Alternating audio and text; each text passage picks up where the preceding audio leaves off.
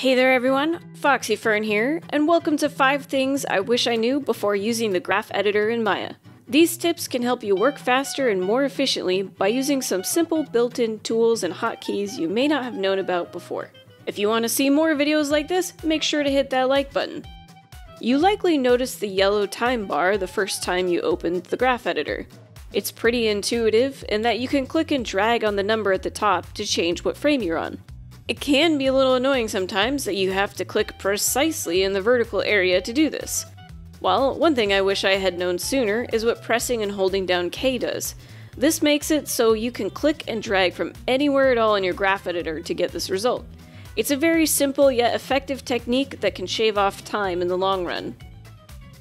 Shift E and Shift W allow you to key all rotations or translations, but sometimes you only want to key on one axis. You could go over to your channel box and do the old right-click key selected, but a faster and more intuitive way is by using the hotkey I. Select the curve you want to affect, and then hold down I while clicking on the desired place in your graph editor. It will save a key exactly as it appears at that moment. This is useful for when you want to have fine control over how your curves are behaving. It can also allow you to place a key during a pre-infinity or post-infinity portion. That brings us to our next tip. Say you're working on an animation that you want to loop seamlessly. By setting your timeline to the cycle range, you can see it working. However, the minute you want to shift those keys around, you're going to lose your nice cycle. It can be a real headache to try and key it appropriately. An easy way to fix this is by turning on your pre-infinity or post-infinity cycles. The graph editor gives you a preview of what the curve is doing, even though it technically won't have keys on it.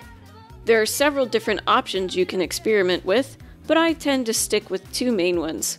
By setting your curves to cycle, the data will repeat exactly the same. Your animation will appear to pop if the values of the first and last frames are not identical. If you choose cycle with offset, this will cause the curves to repeat based off of the last key. Most of the time you'll probably use cycle. In the case of a character moving forward at a constant speed, cycle with offset can come in handy. Sometimes you might be working on an animation that has symmetry, such as a walk cycle. You can save time by copying and pasting keys from one control to another. There are 2 main settings I use for pasting, merge or insert. If you use merge, this will plop the keys right on top of the existing curve. If you choose insert, it will push the existing keys to after where your pasted keys go.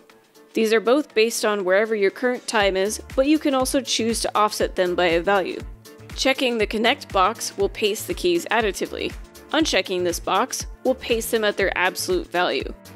When using the copy and paste hotkeys, make sure your cursor is hovering over the graph editor.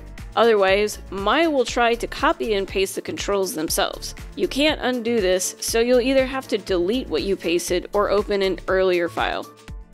Maybe when you're making adjustments to your animation, you're not 100% sure it's going to be what you want. You'd like to give it a try, but you want to compare what it was previously to make sure you like the changes without hitting the undo key a bazillion times. Well, one tool I certainly wish I had known about sooner is the buffer curve snapshot. What this will do is save a snapshot of your curves, and you can modify them to your heart's content. Then, you can compare your new work versus the old by toggling the Swap Buffer Curve button. When you have a result you like, you can override the old one by clicking Buffer Curve Snapshot again.